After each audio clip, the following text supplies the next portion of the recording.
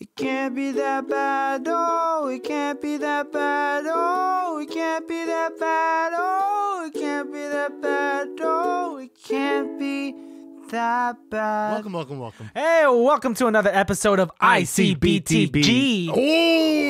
Yes, dude. You got me! That's right, baddies. If you came here for a regular ICBTB episode, Get the fuck out. because it can't be that bad today. It can be that good. And if you listen to our April Fool's special, Yes. we got you.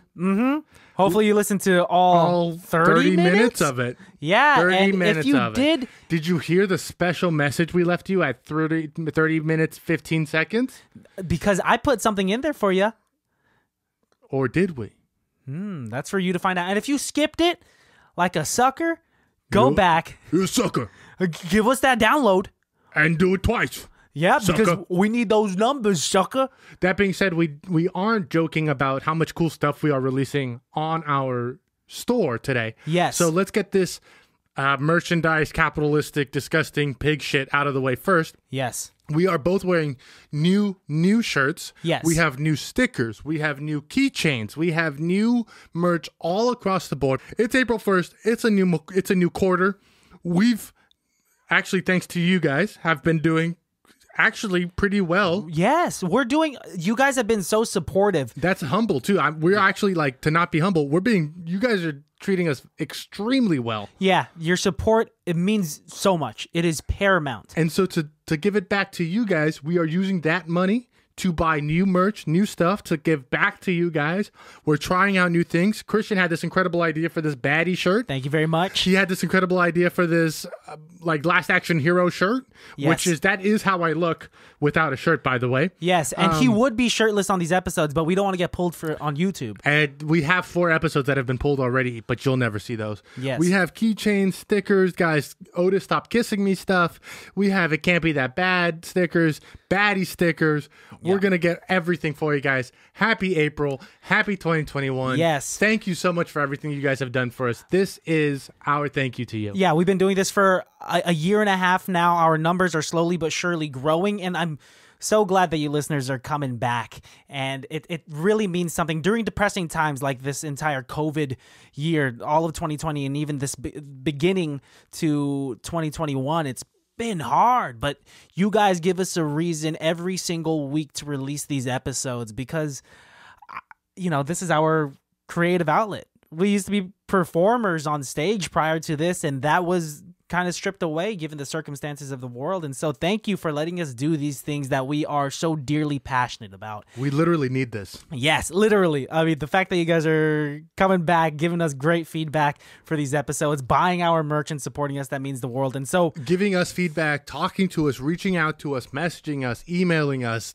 sending us fan art, Yes. sending us, movie suggestions. We honestly cannot thank the baddies enough. This episode is for you. Yeah. It can be that good. The Yes. baddies can be that good. You are that good. you guys are great. Grade A baddies. Oh man, I am not worthy to wear this shirt. Dude, I'm not. Let's just take off our shirts right now. Oh, but you'll see that on Patreon.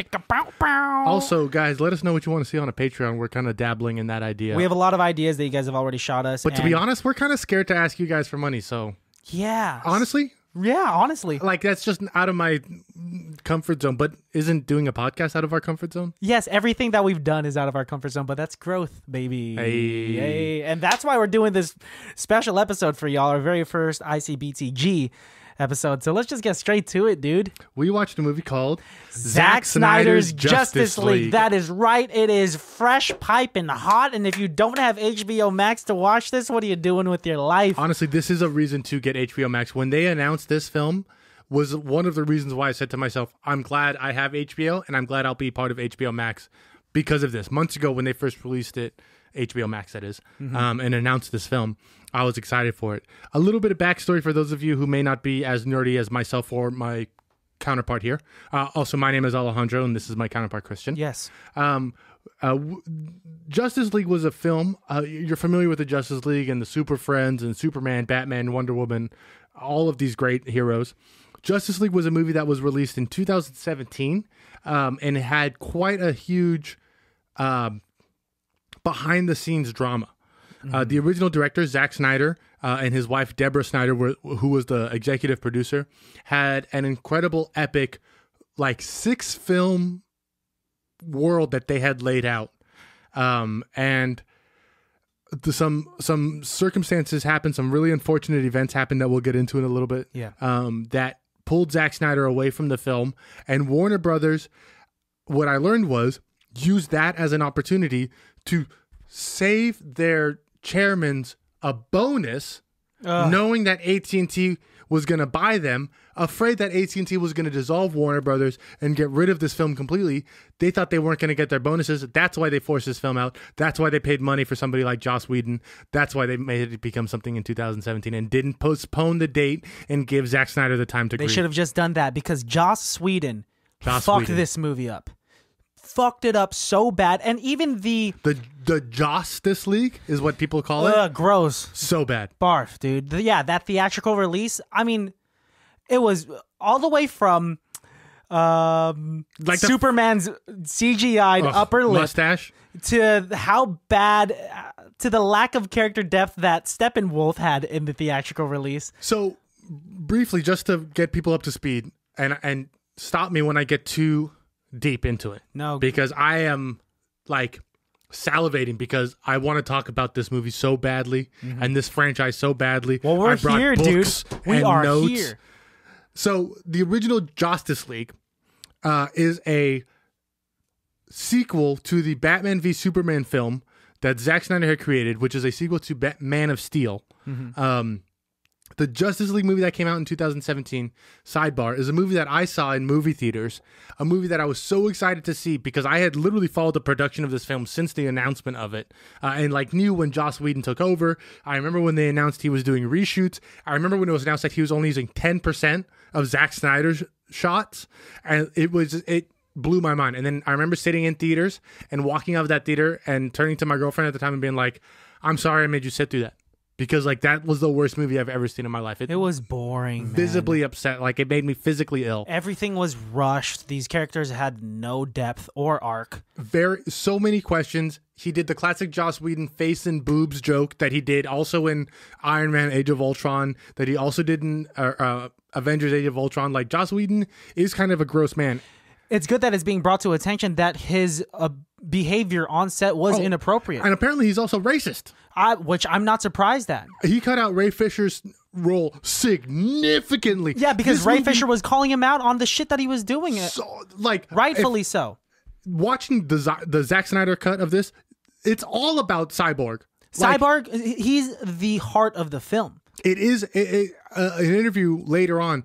Zack Snyder said, like, well, how come you didn't think that they were going to make a Cyborg movie? He's like, because I didn't think I needed to set up one.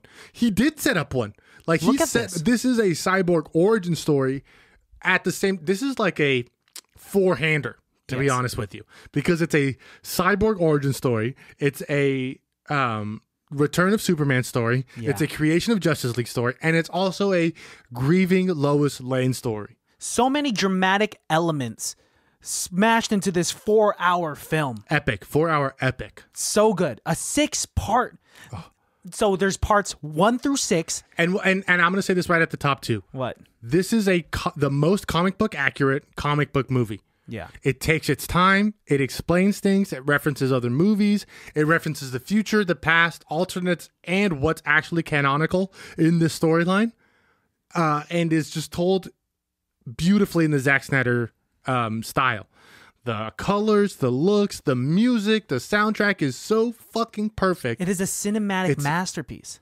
Truly Zack Snyder's masterpiece. It is a completely different movie, all the way from like the soundtrack to the color correction to all of the flashbacks that were well needed. Because a lot of this in the 2017 theatrical release in the Justice League, so much was stripped away that at the end of the movie you don't know if you want more because it was so lackluster, or if you just don't want it at all because it was so bad. One of my notes is all of the questions that you leave the Justice League with are answered in the Justice League, but because they take 4 hours to answer. Like I will say Zack Snyder does kind of over explain things, and like there is a couple of very pedantic scenes where they're like, like the scene where Wonder Woman is just telling the story of Darkseid. Yeah. I wish they could have shown it without necessarily her just like telling the story. Which, I see. Without her narrating in the background. because that kind of pulled me out. But that being said, that's a comic book story. Yeah. In a comic book, Wonder Woman would tell Batman this epic, and you would see it happening.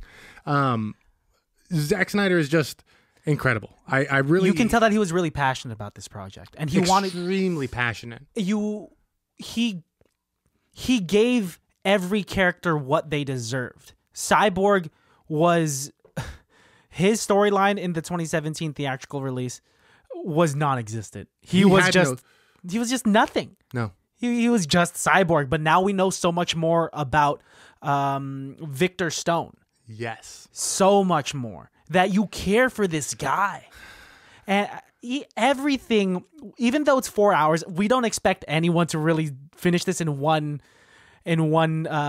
sit through. Yes. I didn't. In fact, it took me 4 days to watch it all because I literally had to turn it off at scenes because it would get so emotional for me. Mm-hmm. I would turn it off, and then before we record this episode, I watched it again in its entirety because I owe our baddies the justice of that. It's really good with having these parts. That's a good time to pause the film. It gives you that break. I would even say in between those parts, there's good breaks in between. Yeah, watch it however you want to watch it because at the end, it's so rewarding. Even the epilogue is such a thick epilogue. Screaming. So good. Screaming. And screaming. All of the answers that you get from this movie that you didn't get from 2017 are well earned and well deserved because now you know the backstories of every single character. You care about them so much that it is so satisfying. The ending is so satisfying, and it's well deserved. It's heartbreaking that Zack Snyder's not going to get an opportunity to expand on a lot of the projects that he was hoping to work on. We can get into that in a little bit, but I really truly believe that the only reason why he was able to finish this movie and get a chance to make this movie is because, and this is a fact actually, of the pitch that he made to Warner Brothers of why he should finish the film. Mm-hmm. That being said, the pitch wasn't for him to finish the Snyderverse. The pitch was for him to finish this film for his daughter. That's what Warner Brothers agreed to. Good. That's what they signed for. That's what they're giving him. He already broke the contract in multiple different ways, which we'll get into in a little bit. But at the end of the day, they were going to let him make this movie no matter what. Mm-hmm. The rest of the stuff is they're going to go by the numbers. This movie, I love. Like I said, I followed this movie from the inception, from the creation, from Man of Steel. I love Zack Snyder's universe and his take on Superman. This is a perfect trilogy of the Man of Steel. In fact, I wrote down in one of my notes how it breaks down of like the Man of Steel is how Superman is exposed to the world. He comes to Earth as the Messiah, as the God who comes to save us, and that's Man of Steel. Batman v Superman is how humans react to that. We would not like that. We would try to first be against it and fight it, and that's Batman's representation of humankind fighting against not just aliens but a Messiah complex and fighting against the true light bringer of what's going to help us, because when an actual threat comes, who's there to save us? It's Superman. Yeah. Then this movie, Justice League, is the resurrection of the Messiah. Yes, and done way better than it was done in 2017. Let's do the ICBTG thing of it. Yes. And do the itty bitty nitty gritty. Yep. As I'm already out of breath and tired. Oh, man. We watched a film called Zack Snyder's Justice League, which was released in 2021 and is rated R. Totally forgot it was rated R. Dude, I had to look it up. The perfect amount of gore and swearing. It's not too much. It's not a Quentin Tarantino film with the blood, but perfect amount of gore. The moments in certain action sequences where there should be some gore, when they slam their head against the wall, just the right amount, or when an Atlantean gets cut in half. Yeah, a lot of people get cut in half, or when people say the F word. Yeah, there's about three F words. That's right.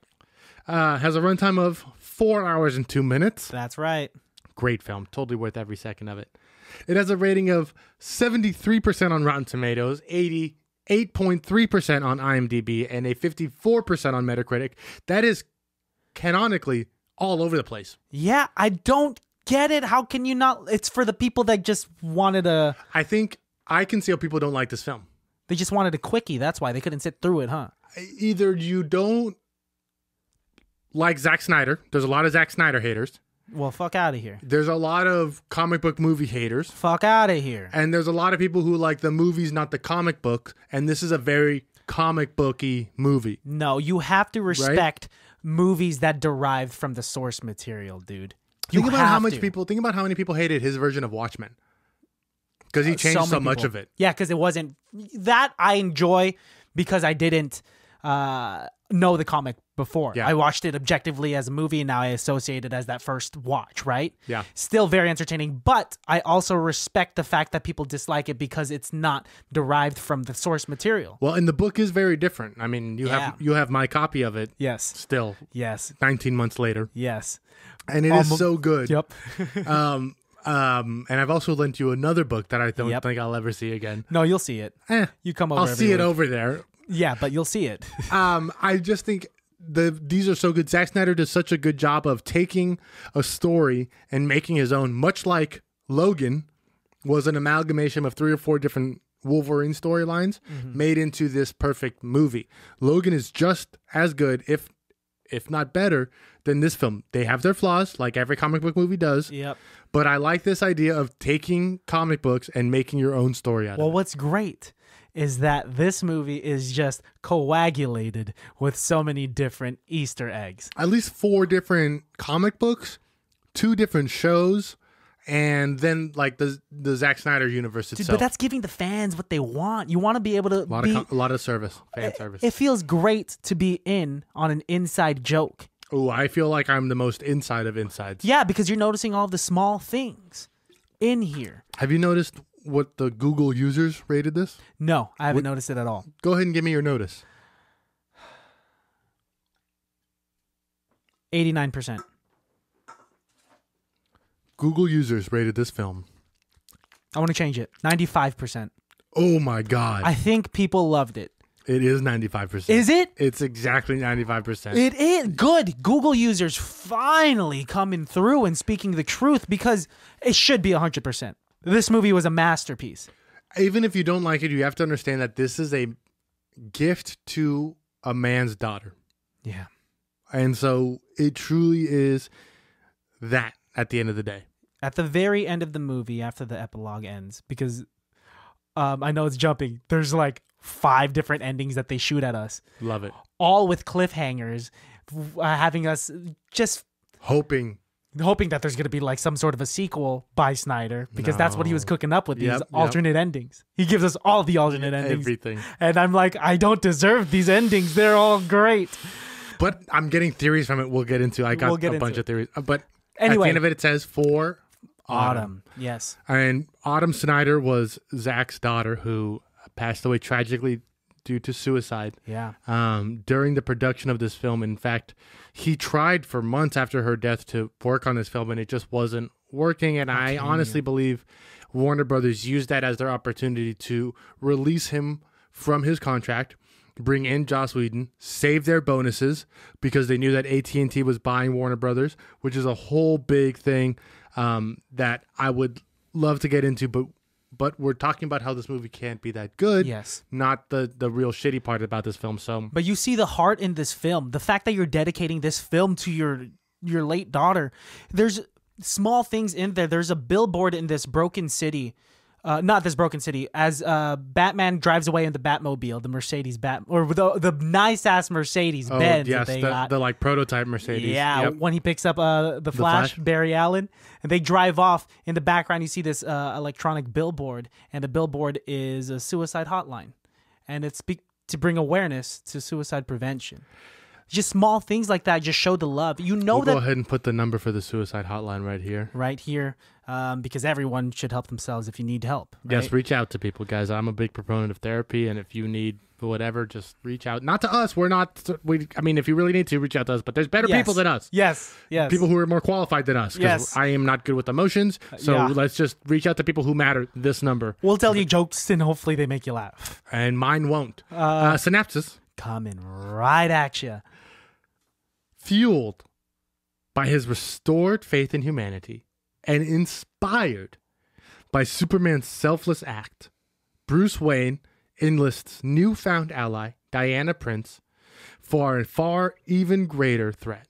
Together, Batman and Wonder Woman work quickly to recruit a team to stand against a newly awakened enemy. Despite the formation of an unprecedented League of Heroes, Batman, Wonder Woman, Aquaman, Cyborg, and The Flash, it may be too late to save the planet from an assault of catastrophic proportions. Man, that is an epic synopsis. This movie had an original budget of $300 million. And then Zack Snyder had an additional $70 million to finish it. So this movie was knocking on $400 million to be made. It looks like it. And I wish I could pay double. They paid attention to every single second of this 4-hour Every film. frame is painted beautifully. So beautiful. There's something about Zack Snyder who just has this vision, even in movies like Sucker Punch, which is just visually appealing. It's so contextualized and so Zack Snyder's vision. You know what I mean? Like, it's very clearly a Zack Snyder film. Yeah, and I wouldn't have any other way. I wouldn't. As much as I love the Avengers movies that came out, this I think I like more than all of the Avengers put together. And the story behind it. The the Marvel Cinematic Universe is great, but this is very different. The story behind it, just like the fact that there was a struggle with getting the true version of this movie out, just makes it that much more beautiful. Warner Brothers tried really hard to recreate what Disney did with the Avengers and the MCU, and that was a huge mistake on their part. Mm-hmm. And I think they'll be paying for it for the next 20 to 30 years. Yeah. It's really going to hurt DC Comics and hurt Warner Brothers and AT&T now that they're the parent company in making films, because now they're doubling down on the multiverse theory. The Flash film has been in development hell. They canceled the Cyborg movie. The Batman film that would have been so great with Ben Affleck, the solo Batman film, was replaced with the Robert Pattinson, which will also be great, but is going to be different. Yeah. They're doubling down on the multiverse theory, where I think, again, MCU is going to do it better.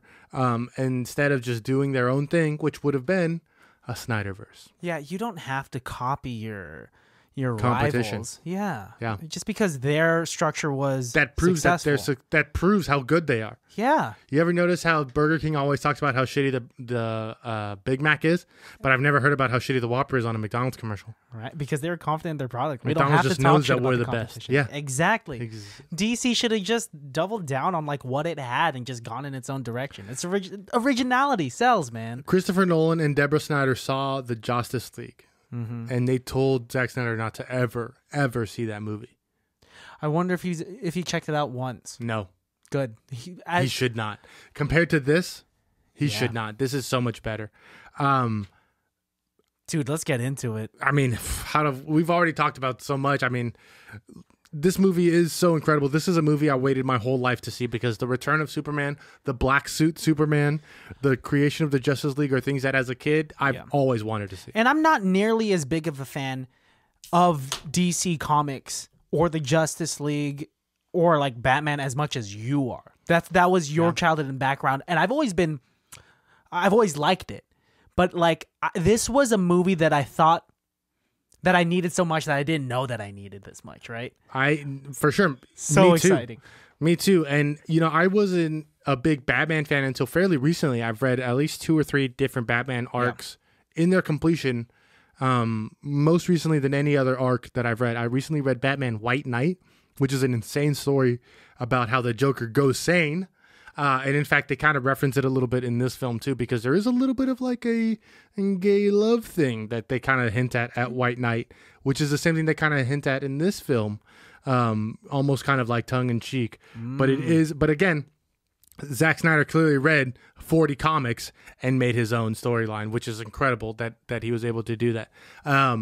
But yeah, I read Batman Year One, and then right now I'm reading A New Frontier, which is like a DC comic of like, what if the DC superheroes took place in real life post World War II? How would real people react to it? And like, it's a very, very interesting storyline that I'm just completely in love with the artwork and the story and the creation of it. But That's a whole nother beast. We're talking about Zack Snyder's No, Justice but League. you are the ideal I'm trying really hard viewer. to not nerd out on this episode. No, dude, nerd out as much as you can because that's what this episode is for. Because I could nerd out on so many different levels of this film. Mm-hmm. I can nerd out on how great of a director Zack Snyder is. I can nerd out on it on the drama behind the scenes of this film, the drama on scene of this film, Mm-hmm. and then like just the comic book lore that's actually shoved into this film. We see 2 Green Lanterns in this film. We see the Hall of Justice in this film. We see Doomsday's Omega eye beams in this film. Yep. We see the black Superman suit.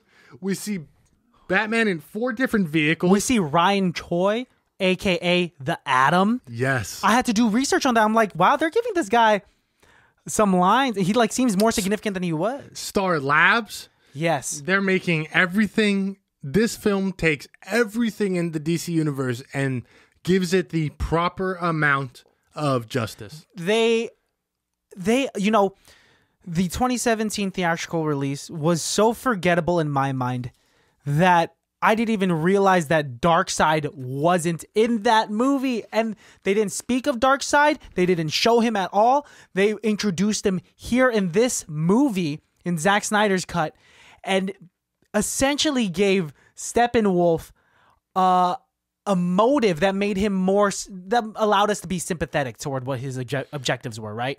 He was just trying not to prove his sympathetic, loyalty. But it proved, yes, but it proved that. Do you remember a couple of weeks ago when I was saying I don't understand why they give bad guys redeeming arcs? Yes. I don't like redeeming arcs. I like understandable backstories. That's a good way to put it.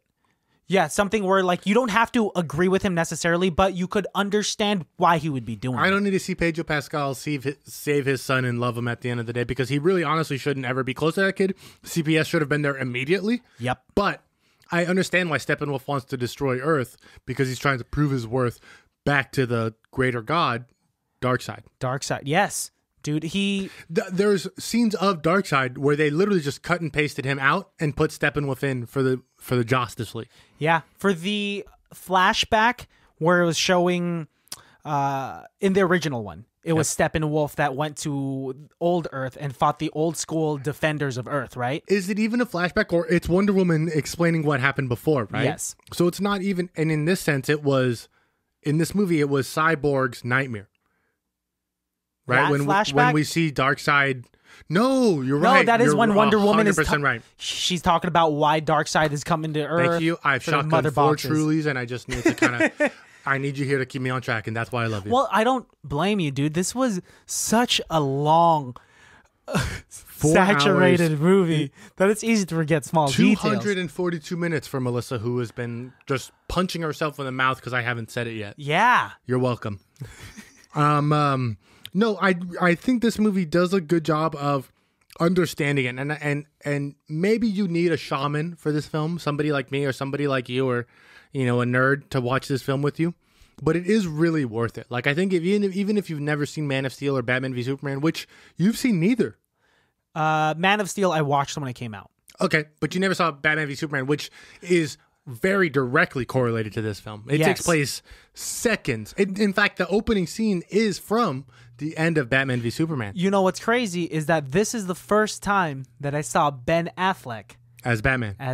Is he not one of the best Batman? He's amazing. He's an incredible Bruce Wayne. He's the and perfect an incredible chin Batman. Yes. for a Batman. He's the perfect girth for a Batman. He's an incredible... And you know what hurt his Batman the most? What? Justice League. That's... Because if they had come out with that solo Batman movie, it would have been incredible. His Batman film that he was supposed to do was going to be Deathstroke going after Bruce Wayne because, spoilers, Lex Luthor tells him Batman's secret identity at the end of this film. And that was the lead up. Deathstroke, played by Joe Manganiello. How do you say Manganiello. Magnolias. Joe Magnolias.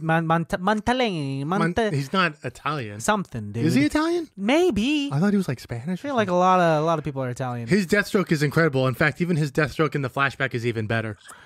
My question is, he was not allowed to do... Zack Snyder was not allowed to do reshoots for this film, but he told them, fuck you, I'm doing reshoots. What do you think... scenes... That's what you're asking me. What Dude, do you I was think trying to were figure it reshoots? out. I definitely think all of the second Nightmare was reshoots.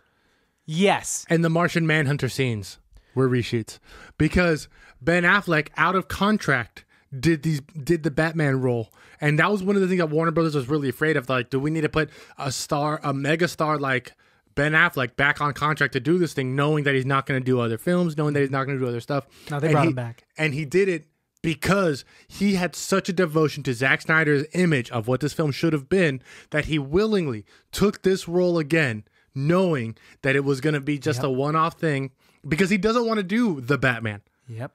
Jared Leto not having...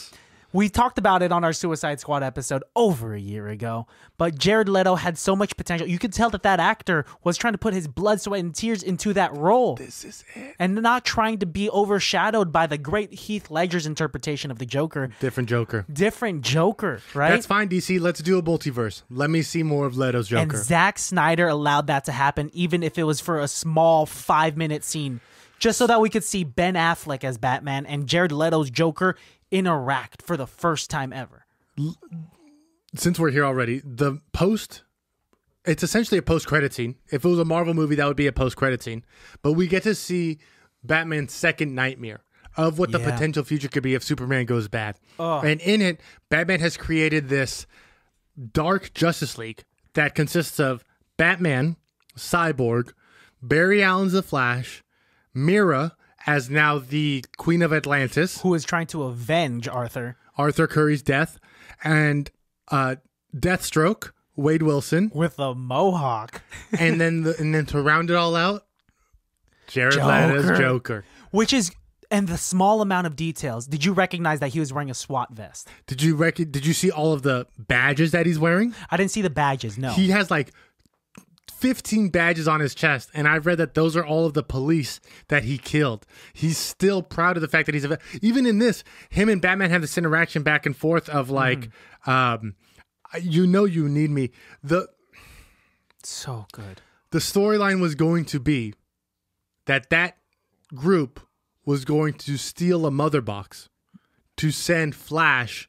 Joker was the only person crazy enough to be able to steal a mother box from Darkseid to send Flash back to the original timeline of Batman v Superman to warn Bruce Wayne that if Lois dies, Superman will go bad. Which this is where Zack Snyder is a fucking genius. There is a small moment in the middle of this movie where Bruce Wayne says to Diana Prince, Barry Allen was just... I had a dream Barry Allen was just here. And he said that Lois Lane is the key. And she was like, every woman is the key to some man's heart or something like that, right?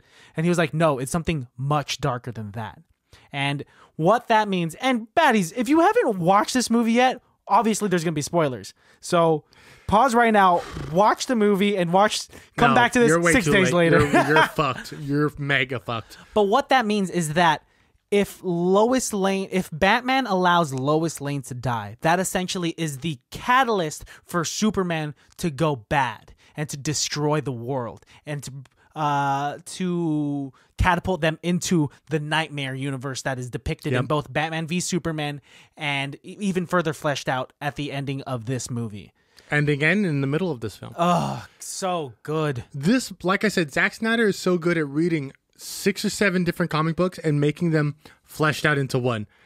Already, off the cuff, if I can flex my nerd brain a little bit, this film has a bunch of comics that I can see that it reflects its influences on. One, of course, is the death and the return of Superman. Very hugely influenced this film.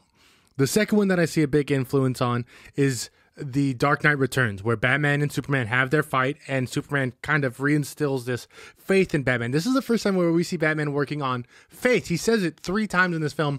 I'm working purely on faith, Alfred. I'm working on faith instead of the logic detective Batman. Mm-hmm. I would love to see Detective Batman. I think Robert Pattinson's going to be Detective Batman. Yeah. But this is great faith-based Batman. And it's not like we're just saying a different Batman.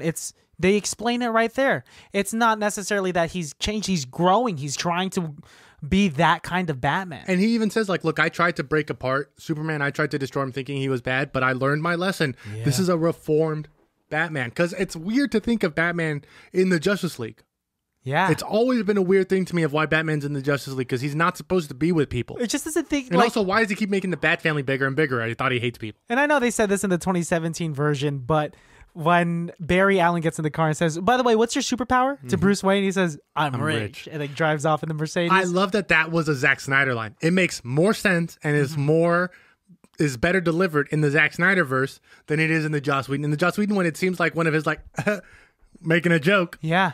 None of the father scenes between Barry Allen and his dad were in the 2017 version, huh? One of them was very small, very small. He talks to Billy Crudup for just a second. But what they did add was, near the beginning of the film, you see Barry Allen applying for this job at this pet store, and he saves this woman. That's Iris West, and who that is his future wife. Who is his future wife? I have to pee again. Go ahead, pee. This is exciting. Fucking sorry, but I want to talk about the Iris West scene fucking much. I'll keep it at the forefront of my mind. Oh, fuck. I'm so sorry. And we are back. Iris West, that scene, when I first saw the clips of that scene in the trailer, it's fucking beautiful. I did not like Ezra Miller's rendition of the Flash in Joss Whedon's creation of it. Thus, I didn't think that he was going to be a good Flash. I didn't like his cameo in the Flash TV show. Oh, that's right. I thought he was not very good, but I loved his version of the Flash in the Zack Snyderverse because it's completely fleshed out and explained. We needed context because without all that context, without Barry Allen's backstory that was added to this Zack Snyder cut, then he was just a hack comedic relief character. And yes. Yeah, I have nothing to add to that because they used Barry Allen as the comedic relief, but that's not what Barry Allen is. He's actually a very pivotal superhero. Yeah. What I learned about him, something about funny people, comedians, is that we're expected to be funny all the time, that to the point where it becomes a defense mechanism. In this movie, you see him literally just save his future love of his life. And then after that, he goes to visit his father in jail. And then after that, he goes back to his... Batman meets him at his lair. And he's acting like nothing's wrong. He's eating pizza. He's not talking about all the heavy shit. The fact that he can't make his father proud by getting a job. Well, and he doesn't tell Batman that his whole goal is that only when he's knocking on the door of the Speed Force does he mention like, "Hey, Dad, this is for you. I'm with the best of them." And that's to himself. Oh, that's to himself. That made me cry. I cried 3 times in this film. That was one of them. He's a fleshed out character, man. The Flash has never been to me that deep of a character. I know in comic book lore he's very, very, very intense. Mm-hmm. My gosh. But I always stayed on the cusp of it, and like it's very, very good. I want to finish up my thought of the comics that I see as Zack Snyder delving into. So the Superman Returns in Death, The Dark Knight Rises, the Batman v Superman is a direct correlation of The Dark Knight Rises, where Batman comes back and fights. Also, the whole Rebirth series of DC starts with the Flash coming from an alternate timeline to see Batman. What's really, really interesting is in the comic book, he's coming to warn Batman. He hands Batman a pin, a smiley face with blood on it. Oh, get the fuck out of here. It's correlation with Watchmen? Tell me how fucking crazy it would be if Zack Snyder had done that. I'm trying to find the sharpest edge of this table so I could just bang my head against it because I could die happy right now. That's why I brought up baddies. I brought a stack of comics here because they all mean something. This one is The Death of Superman, which is when Superman is killed by Doomsday. This is more Batman v Superman for those of you who are interested. Fun fact about The Death of Superman, when this issue was released, not a single crime was reported in America. That is a fact, 100% true. Wow. Yep. This is the Rebirth issue of Superman. I'm currently on a quest to have every Rebirth issue of DC. So if you have any Rebirth issues in 8.2 and higher condition, I would like to buy that from you. This is my favorite cover. Shout out to Jordan Schatzel. She's the one who got this for me. She tracked this down. I've been looking for this issue for a long time. She found this out at Cape and Cowl in Oakland. So shout out to Cape and Cowl in Oakland. This is an incredible cover. It's Superman ripping his shirt off. I'm sorry, it's Clark Kent ripping his shirt off to reveal that he's Superman. This is the DC Rebirth, where you can see the Flash. Barry Allen is grabbing hands with the Wally West Flash. This is what I was just telling you about, where the Flash is getting to Batman. In fact, at the very end, he gets to Batman and hands him the Watchmen button. Oh my gosh. This is Superman's 1000th issue. This actually doesn't have to do with the movie we just watched, but is actually just an incredible issue because it's about 4 or 5 different artists' stories of him. One of the stories involved is Superman in the future when the Earth is dying. One of them is a story of the characters in the car that Superman crushed in the first ever Superman issue. One of them is a story of Perry White from the. It's just an incredible issue. Superman 1000, 4 different cover variants. I went with the Asian American issue because I am an Asian American. Nice. Superman and Wonder Woman. This is an incredible compilation of all the issues where Superman and Wonder Woman kind of do it because it's really super sexy. Steamy. This is Kingdom Come. This is the issue in the future where Superman and Batman are opposing each other because the world has ended and Superman no longer wants to be a hero. So there's actually a triple threat match between Superman's Justice League, Batman's Justice League, and Lex Luthor's Justice League. This is the Superman Elseworld issues. This is where Superman would have landed in Gotham and becomes a Batman. This is where Superman landed in the Civil War and helped fight America there. This is where Superman lands in the medieval times and is a knight. Incredible issue. Totally recommend it. This is an issue of Lex Luthor, the Man of Steel, where Lex Luthor is told to be the hero and Superman is the bad guy. Also an incredible take. I love this quid pro quo of like, what if he is the bad guy and we can try it out.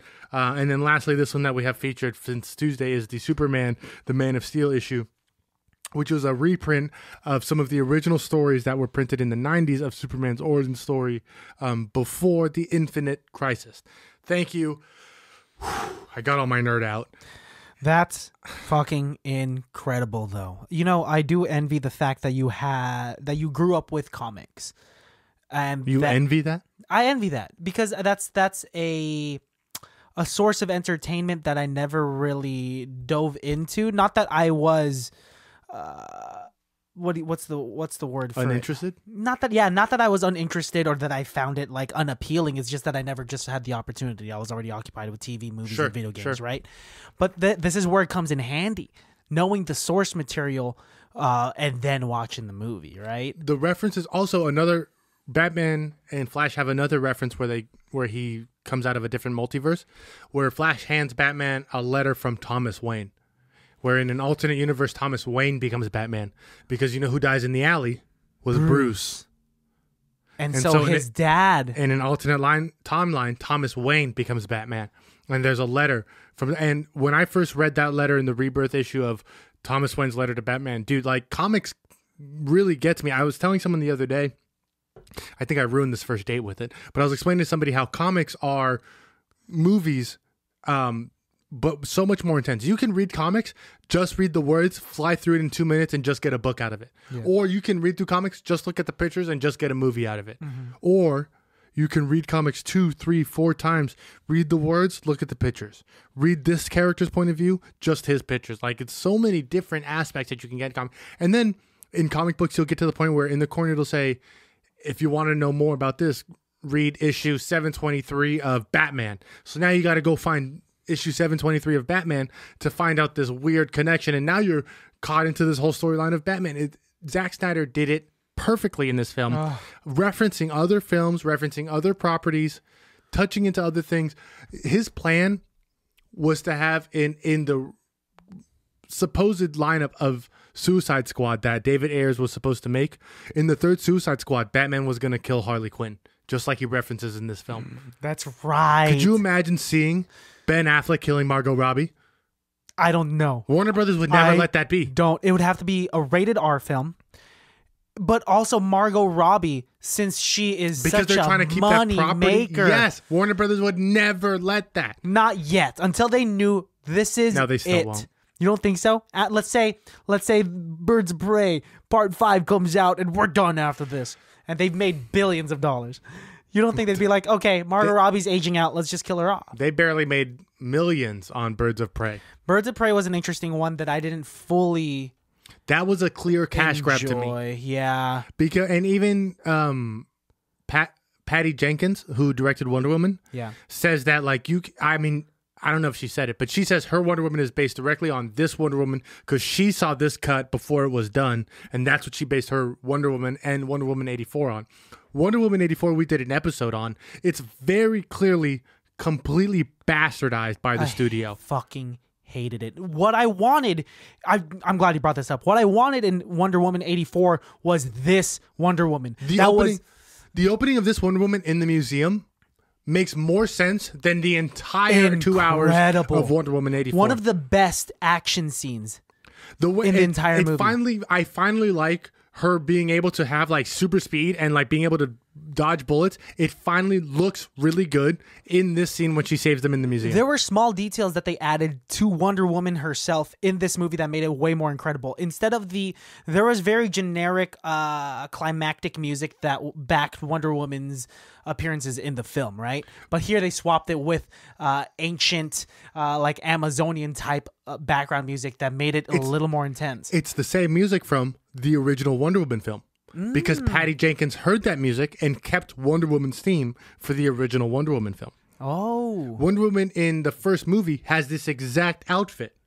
In Wonder Woman 84, it's different. It is different. Because they changed it to fit Justice League, which was brighter in color, lighter in tone, and easier in They should have gone with the desaturized Zack Snyder color correction that was in this cut. So good. I wanted the Wonder Woman that, spoiler alert, beheads Steppenwolf right before he enters the portal. I thought, even watching this in the moment, I was like, oh, she's going to cut him in half. She's going to cut him in half. She decapitates him, and it's fucking badass. Satisfying. So fucking good.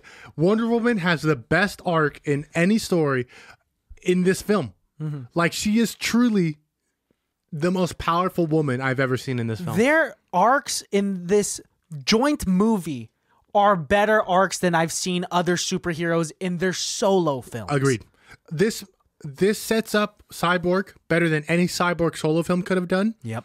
This sets up Aquaman better than the Aquaman film did. Yeah, because now we're seeing his interactions with what's his name, Vulcan and Mera. And Mera, played by Amber Heard, and then Willem Dafoe. Yes, because I don't remember Willem Dafoe completely. Yes, Willem Dafoe and J.K. Simmons was only in for like 5 seconds. Yo, J.K. Simmons as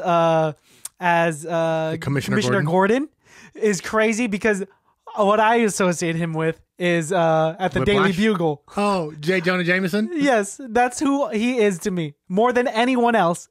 And more than any other character, he is him. And so seeing him as Commissioner Gordon and not Gary Oldman, I was just like, okay, I have to rearrange all of these neural connections in my brain. I do think that might be one of Zack Snyder's only mistakes. I think he could is double dipping on J.K. Simmons. Ooh, good way to put it. Double dipping, man. Double dipping J.K. Simmons and making him such a polar opposite of J. Jonah Jameson, where J.K. Simmons is a perfect J. Jonah Jameson. Yes, and not necessarily Gary Oldman was a better Commissioner Gordon. That being said, Jeffrey Wright's Commissioner Gordon in this new Batman that's coming out, I think he might be the Commissioner Gordon. Ooh, I'm just excited, dude. I am so excited for what's to come. I like this idea of the multiverse. I hope I'm going to put my ideas out now that the Flash movie, based on all the things that I've read, is there's going to be some sort of multiverse aspect. He's going to meet Keaton's Batman. He's going to meet Ben Affleck's Batman. And he potentially might even meet Christian Bale's Batman. Mm-hmm. And the storyline is going to be him finally ending in Pattinson's Batman. If they want to try and tie it all together, I don't know what they can do. Sometimes Warner Brothers will have us think one thing and then change their mind in the final production, because that's what they did to us in this film. Wait, but it is confirmed that in the future Flash movie that Keaton is going to be making an appearance. As an actor. Oh, not as like an older Batman? That hasn't been confirmed. I hope so. That'd be kind of cool, man. I hope it's Michael Keaton as Batman. You remember Batman Beyond? Yeah. I think Michael Keaton makes a better old man Bruce Wayne. For sure. Well, at this point, he can't play like a younger Bruce Wayne. No, he's been through the ropes.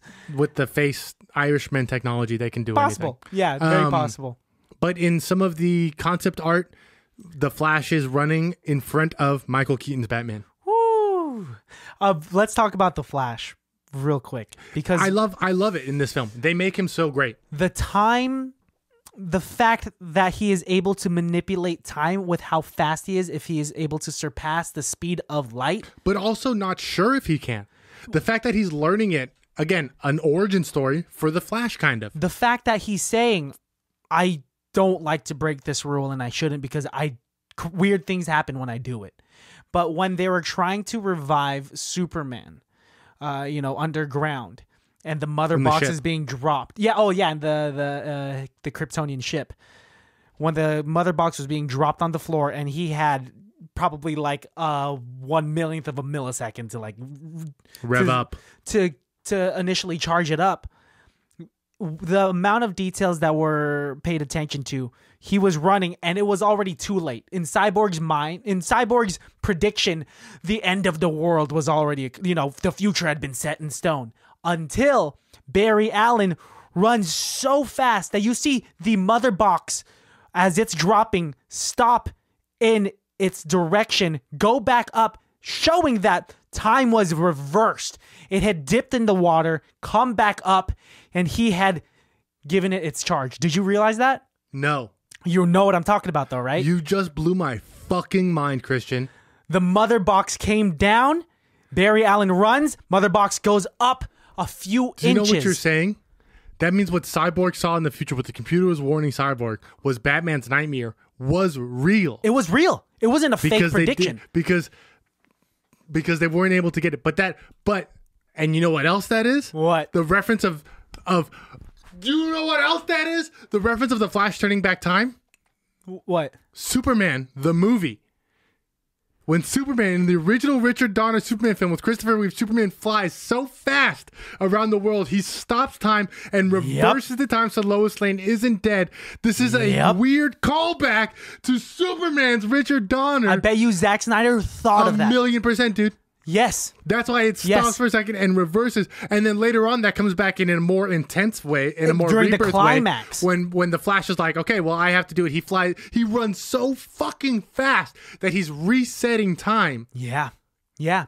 After the mother boxes, at the end of the movie, after the mother boxes unite and destroy the world and all of the superheroes. Dude, I love this film more now. You see him. Oh, it's so my God. good. Can we talk about the visual of him going back in time and Superman's molecule by molecule coming back together? Wonder Woman, Batman, Cyborg. Cyborg's face going from building back together. So fucking gorgeous. Beautiful.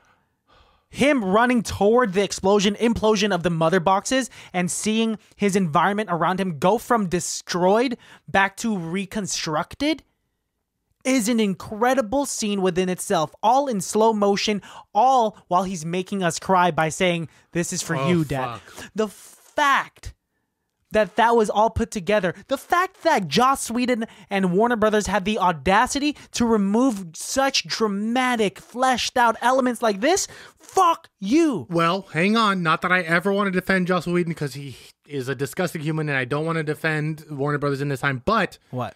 do you think that Flash stuff was filmed? Or was this a reshoot? Do you think that post-credit, or not post-credit, but do you think that nightmare scene was filmed? Do you think, I think a lot of the Ray Fisher stuff was filmed because he claims, and probably rightly so, a lot of his part of the film was cut out. And now seeing this version, fuck yeah, clearly Joss Whedon is a huge racist because he cut out a bunch of shit. Yeah. It's incredible. We will never know, because that's Hollywood magic, what was a reshoot and what wasn't. We can only assume, because Joss Whedon says he only used 10% of Zack Snyder's footage. Zack Snyder says he used 0% of Joss Whedon's footage, which is pretty fucking clear. But what we'll never know is what was the reshoots. Yeah. For Snyder's. Because we also don't know who came back for the reshoots. Yeah. We don't know if Cavill came back for it. These are busy actors, man. We don't know if Gal Gadot came back for the shit. I bet you the only actor, Ezra Miller, is not doing anything right now and has been very radio silent for a long time. I wonder if he was able to do reshoots. I know Joe Magnolia, yeah. I know he did reshoots because he cut his hair in the mohawk and that was a big deal. And then Jared Leto and Ben Affleck. Jared Leto did. Before. Ben Affleck said he did. And then a lot of the CGI, like I think when we see Superman in the Nightmare, when he's floating over the Hall of Justice, Yeah. very clearly not Henry Cavill. That's very clearly CGI. Yeah. But fuck it, dude, finish the film. I did hear, even I'm not sure how confirmed it is, that the Martian Manhunter scenes were not reshoots. That those were cut out.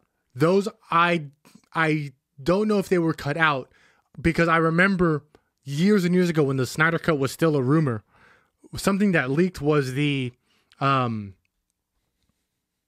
drawings, the frame by frame that directors do.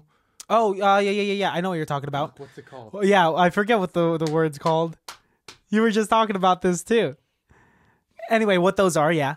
When the director draws like what his mind's eye is for the film, there are drawings that Zack Snyder did of Martian Manhunter in the scenes that he did. Mm-hmm. So that was always intended to be in the film. I don't know. And also the actor who plays Swanwick, the general, has been there since Man of Steel. He did the voice for Manhunter, and he knew, just like the guy who did Darkseid's voice was always like, I recorded a bunch of lines that were not in the film. Like the guy Ray Porter, the guy who does Darkseid's voice, from the second the Justice League came out, was like, they cut me out entirely from this film. Which is fucked up. And I'm breaking my NDA saying this. I don't give a fuck. He's like, they cut me completely out of this film. He's way more of a badass villain. Like Steppenwolf became more badass now that we understand his motive. I like Steppenwolf more in this film, and he's kind of like lesser of a villain, but I like him more. Yeah, but Darkseid was badass. Even Desaad, right? Desaad. And who was the other girl? Granny something? She's goddess goodness or goodness, but yeah, something like that. She doesn't right? say anything. But all of those characters, they changed Steppenwolf's armor too, because he looked super generic in the 2017 one. But now he has this like moving, pointy, scary, it's scaly armor that is.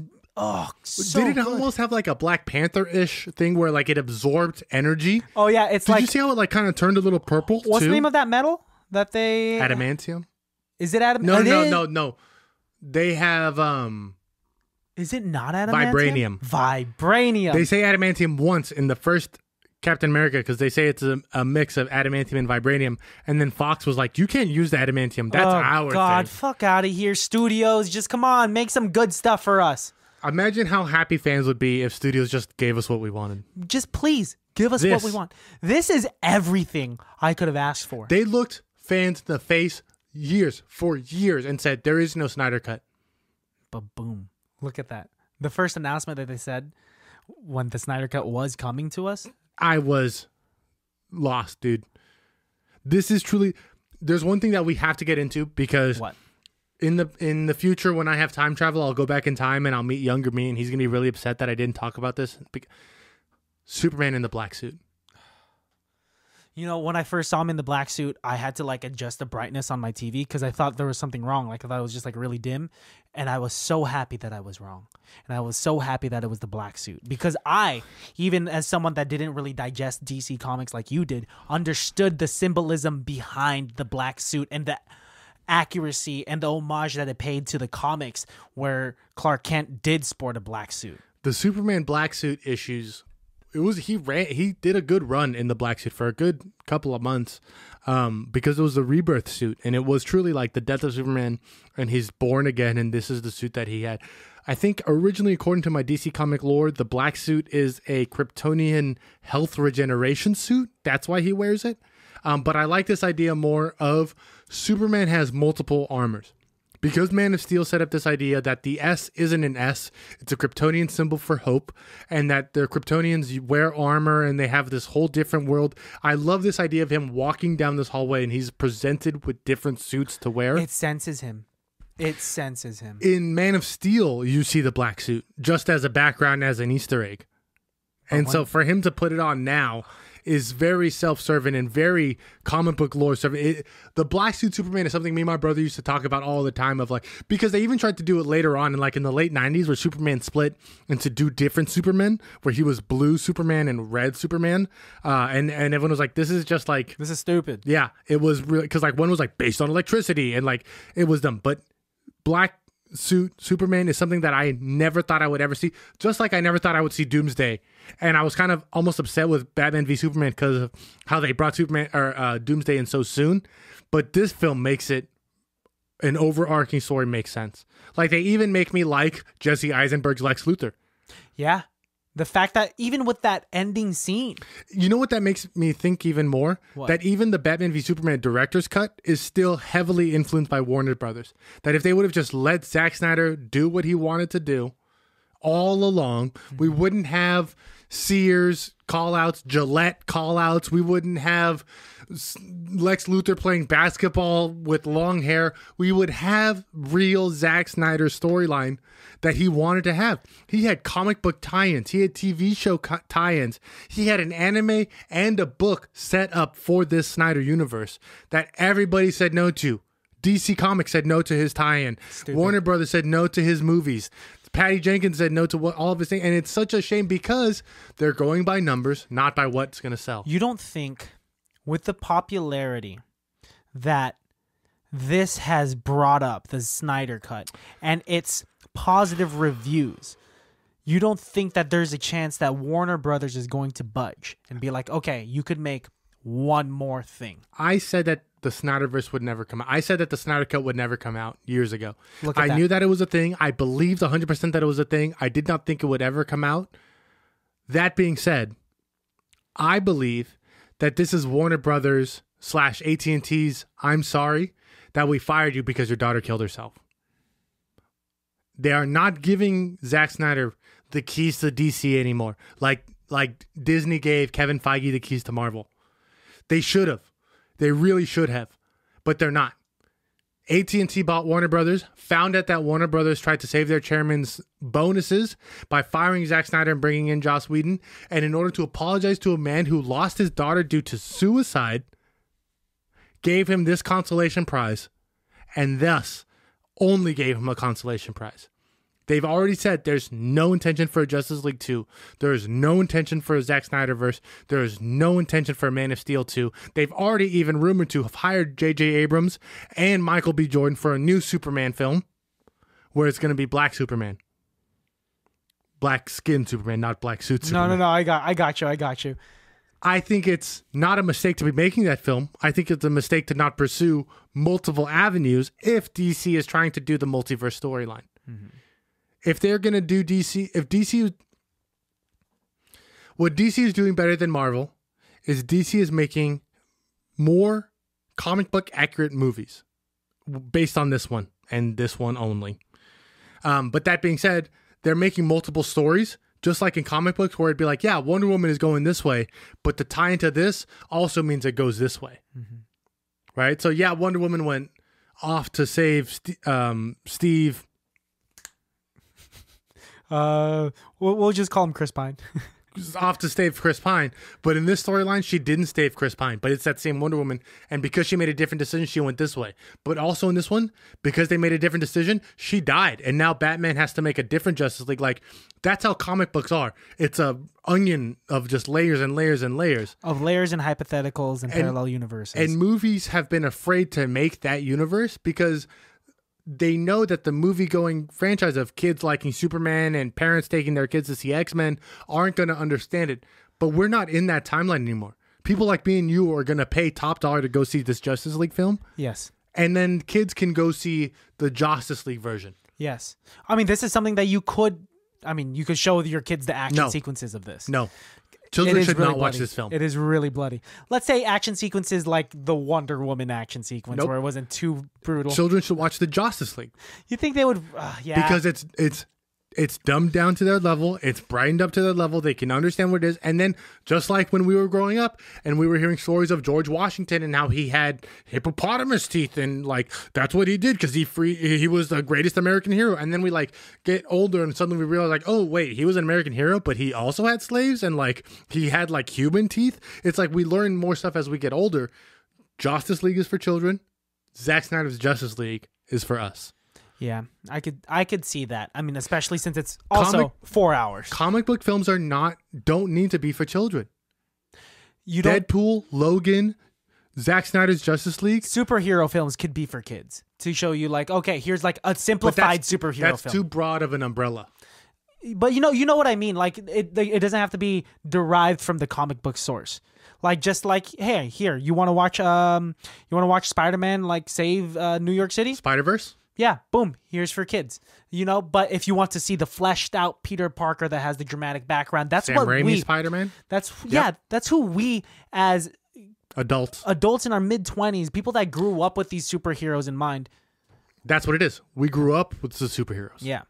We are in a timeline right now where the people who run corporations and run production companies have had superheroes and comic books their entire lives. So much to the point where even their parents had it in their entire lives. Mm-hmm. So we're not in a point where we're making hacky comic book films like Richard Donner's Superman or Tim Burton's Batman or even like that weird Avengers where Captain America's on a motorcycle and like, you've seen the memes of it where it's really bad, or the cartoons, the animated Batman series or the animated Spider-Man series. We're past all of that. Where we grew up on that, we want to take that a little bit further. That being said, we don't think that should stop kids from liking Spider-Man.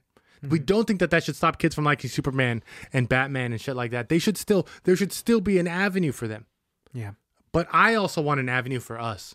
And I don't think you should dilute my avenue just because you think that I agree with that. That their money is worth it, because it's my money at the end of the day. I agree. I don't think that we don't need to accommodate everybody. You can make niche markets. Yes, and this, I think what's thriving, Zack Snyder has proven that if you are a diehard comic book fan, even me, I'm not a diehard comic book fan, but I respect the fact that he was pulling from multiple issues. And I keep saying it, but he's pulling from the source material and giving these comic book fans what they want, because that's because he's a comic book fan. It's not selling out. It's giving us what we want for all of the right reasons. When I was a kid and I would spend the night with my brother and we'd stay in the same room, there were nights where we'd stay up all night talking about how cool it would be to see a movie of the death of Superman. And if the sequel would be the return of Superman. Now, we always saw it as the return of Superman of being like with Steel and the Eradicator and Superboy, how cool that storyline would be. Yeah. And Zack Snyder is able to tell us a storyline of the return of Superman in his own fresh, unrelated way that I could have never expected. I fucking love it. He gave me what I wanted when I didn't know I wanted it. Mm-hmm. And I love Zack Snyder for his directorial vision, for his cinematographical. Yes, that's the word I'm looking for. Cinematographical view, and his taste in fucking comics. Yeah, because that's what it comes down to, dude. That is what it comes down to. Did you catch his cameo? No. Who was he? His cameo in when Lois Lane first leaves the coffee shop. Yeah. You can see him directly when she's opening the umbrella. Yeah. He's directly in the window wearing a vest and a shirt, tie, writing in the coffee shop. You know what I was too distracted by? The sign outside of the coffee shop says, "Piping hot coffee." I'm not going to that coffee shop. I am. I don't want piping hot coffee. Hot coffee is what I'm looking for. You know what? I'm a black coffee drinker. Same. Oh, interesting. Yeah, I just don't want to pipe it. All I like is the heat. I just don't want it to destroy my taste buds. Give me that perfect temperature. I'm not saying that it has to be warm. It should be like enough for me to like, okay, I'm in a rush. I need a sip now. So body temperature is 98 degrees. Mm-hmm. I want it at 99 to 100 degrees. Warm enough so I know it's warm in my mouth. Yes. But I don't want it burning me. Don't destroy my taste buds. 101 degrees. For. Maybe that sounds perfect, and it's a good number. I mean, clearly we rate this film very, very high. If it can't be that good. Is it as good as people say? Yes. If I'm the person who says this is the best film ever made, is it? I would say it's up there. I would have to see all of the films that are said to be the greatest films in history. Citizen Kane. What other ones that you could throw in there? Godfather. a slurry of A other Streetcar movies. Named Desire. Yes. Wizard of Oz. The Dictator, stuff like that, right? The Great Dictator. The Great Dictator, I'm the sorry. Dictator is The Sacha movie Baron with Sacha Cohen. Baron Cohen. Yes, which not is that one. also one of the pivotal cinematic Put masterpieces. that up against Citizen Kane and Zack Snyder's Did Justice you hear League. his version of Snoop Dogg's It's a version to bargain. Aladdin? Yeah. This movie is definitely up there, and Very dense. I'm not going to say that it's not. both itself objectively, if there was no backstory with Zack Snyder and his daughter, and with the fight against Warner Brothers and like this whole Joss The Whedon, production of it, yes.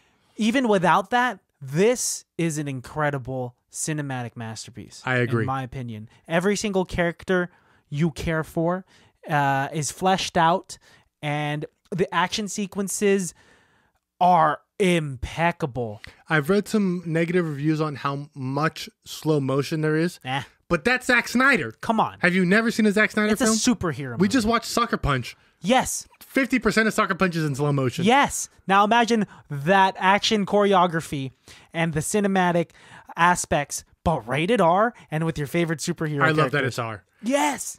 And I forgot that it's R. More superhero movies need to be rated R. But also, make superhero movies that aren't. Yeah, for the kids. Make Lego Batman. Please. But also give me Robert Pattinson Batman. I want my kids to know, respect, and love the superheroes that I grew up with, but they don't need to know all of the like. All of the heroes that I nitty-gritty grew up stuff. with reading have aged with me. So much to the point where when I was a kid, I watched Superman try and learn how to make his way in Metropolis and be an adult in Metropolis. Now I'm watching Superman raise his son, literally raise his son to the point where now we're in DC future state. Now I'm getting super nerdy, but now we're in the DC future state where his son has taken on the mantle of Superman, and Superman himself as Kal-El has moved on to his own next lifetime. Like he's already doing something else in a different galaxy, trying to help that world now because his son is helping Earth. And it's like I'm watching Superman age and grow, and I want to see that. At the same time, I also want to see what would happen if Superman, like, if the world ended and Superman's trying to save the Earth still. Or I want to see what happens if Superman was, like, in the 20s. I want to see all these different storylines, but at the same time, I still want to see the Superman that I grew up with. The Clark Kent, Earth 151, Superman, Earth, like, that's... I'm sorry, 151 is Marvel. Superman Earth 1, which is the DC Comics version of the multiverse. That's what I want to see. Clark Joseph Kent is what I want to see. But at the same time, yeah, show me the black Superman. Show me the Clark Kent that has a kid. Show me the Clark Kent that never made it to Earth. Show me the Clark Kent that's a Russian communist. I want to see it all. We live in the generation of consumers that like what ifs. Variations. We like the what ifs. My favorite Marvel comics are the What If comics. Yeah. I mean, that's That's what that... So many of these comics are just like what if comics. What if Superman died? What if Lois Lane died? Both this and Kingdom Come are Elseworld comics. They're slated as Elseworld. There was a whole run that DC did where they're like, well, what if this happened? What if this happened? What if this happened? And the Elseworlds are some of my favorite arcs in any comics. As flawed human beings, we often find ourselves lost in our own hypotheticals and our own what ifs. And so what better to experience those through our favorite characters, right? It's only natural. This is such an insane book. The art is by Alex Ross, who is my far favorite, best comic book artist I've ever seen in my life. His art is so impeccably great. If I can leave the baddies with one thing of my nerdist, and I'm sorry if I've dried every single vagina that's ever listened to this. Or moisten them. I can't, maybe 2 or 3. That's more than enough. Kingdom Come is such an incredible issue, such an incredible story arc. All you need to know is just like the ideas of who these heroes are, and you can read Kingdom Come and be like, what the fuck happened? Because Superman is old, and Wonder Woman is old, and Batman is old, and they fight, and Lex Luthor's fat, and it's... Shoot me a message. I'll talk to anybody about Kingdom Come. Literally, my whole life since I've read this issue, I've just been dying to meet people who have read Kingdom Come. I've met about 4 or 5 different people who can like touch my Go tit for tat with you. And I just... Stop me before I keep going. No, stop. Thank you. No, Guys, it's incredible. watch this fucking film. Watch this movie. I'm sorry if I've nerded out way too much. I love DC Comics. No, I that's love what it Superman. I love Batman. I love Wonder Woman.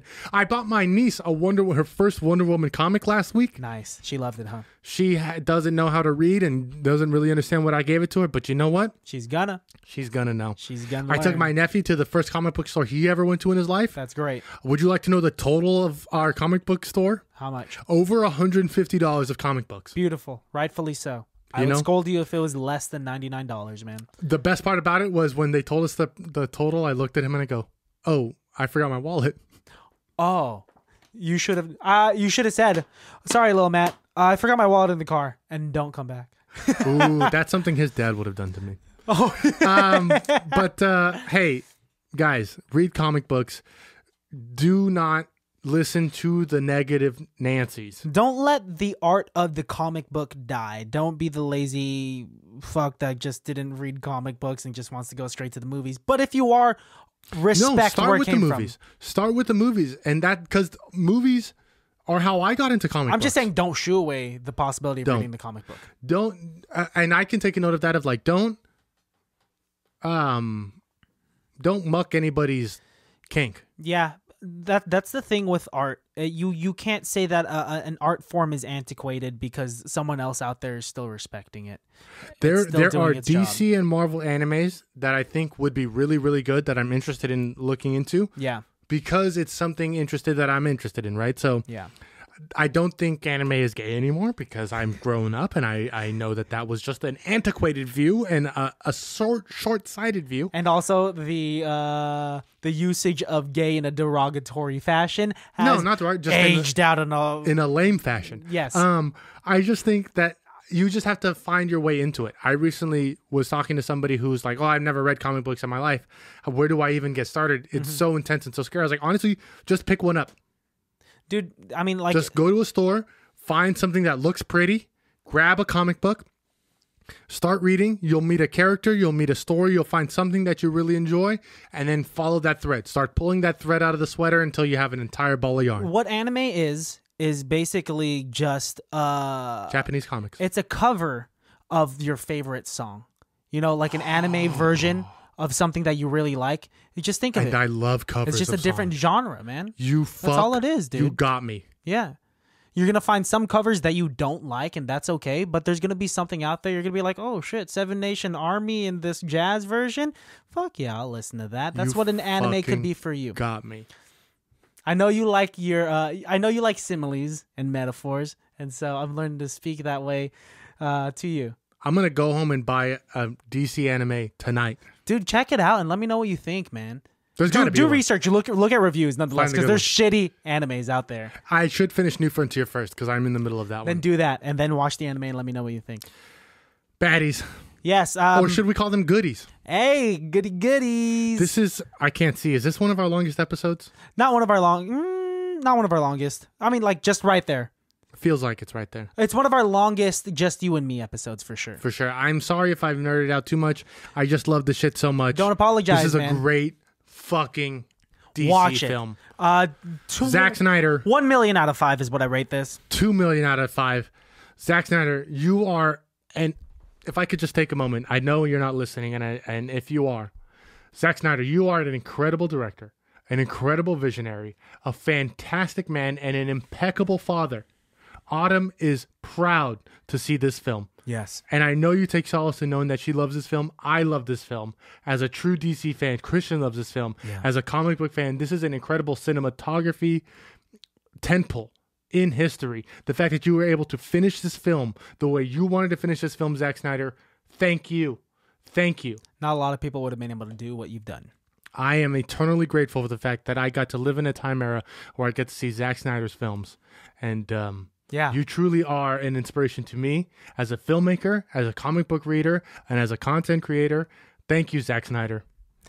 Good job with this. And way to handle all the haters, because you get a bunch of hate and you fuck handle the it like haters, a champ. because this dude. was an incredible masterpiece. Man. Baddies, check it out. If you don't have HBO Max, subscribe to it now, or This is ask the a friend reason. for it. This is the reason to get HBO Max. Is honestly for Justice HBO Max League. is kind of cool. After I finished this movie on HBO Max, it says check out Zack Snyder's top picks on HBO, and I was like, oh, I'm curious as to like what Did he pick a bunch of films? he picked. A bunch of films, Which ones, dude. Can you name a couple? Blade Runner, Blade Runner, the final cut, and a Blade Runner 2049. There was a lot of The Shining was on there. A lot of Stanley Kubrick was on there. Yep, that makes sense. And a bunch of other classics, a bunch of other movie classics. He put Rick and Morty on there. Rick and Morty's one of the picks. So one of the things that was cut out from the original thing was when Bruce Wayne is in the Flash's. Yeah, that wasn't in the theatrical version, but when he was in the Flash's lair. The original trailer that Zack Snyder produced, there is a Rick and Morty in one of the screens in the background of the Flash's thing.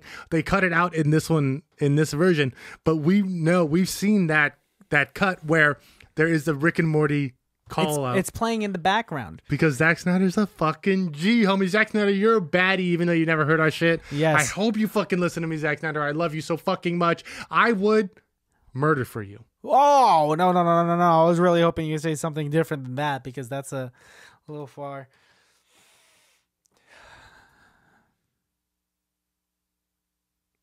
And that's our time. I gotta pee.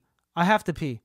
I gotta pee and I gotta go. So if you're not gonna say anything, I'm gonna say goodbye to the baddies. Baddies, thank you very much. Let us know if you liked our review of Zack Snyder's Justice League.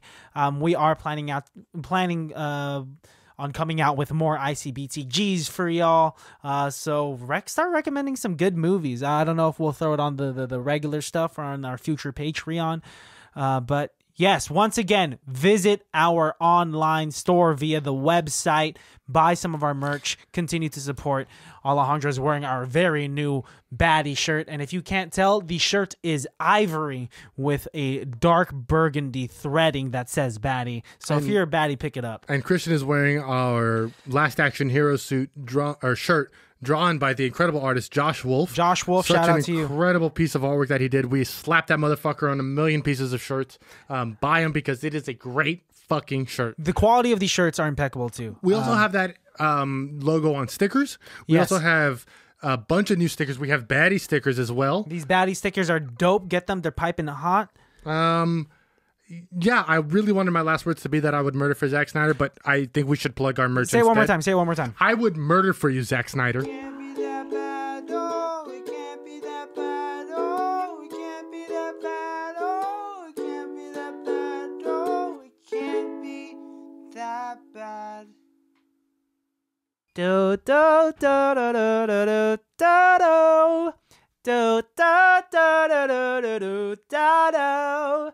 Do da da da da da da da da da da da da da da. Wow.